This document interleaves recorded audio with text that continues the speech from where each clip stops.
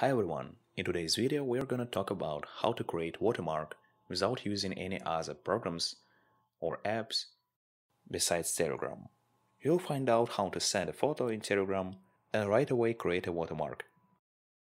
First of all, let's open Telegram and open the dialog with the person who we want to send photo or something else. I'll choose this chat for example, and then you need to click on this little paper clip. You can scroll down and choose any photo you want to add from your gallery. I'll choose this one. And in the bottom of the screen you can see this little icon of brush. Click on it and then you can see this icon with the letter T. And here you'll need to type something.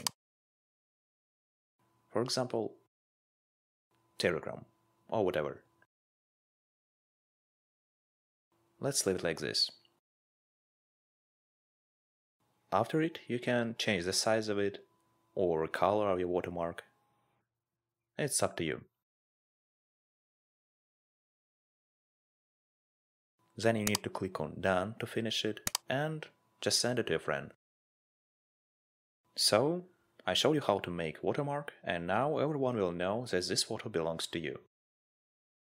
Thanks for watching, don't forget to subscribe and hit the like button.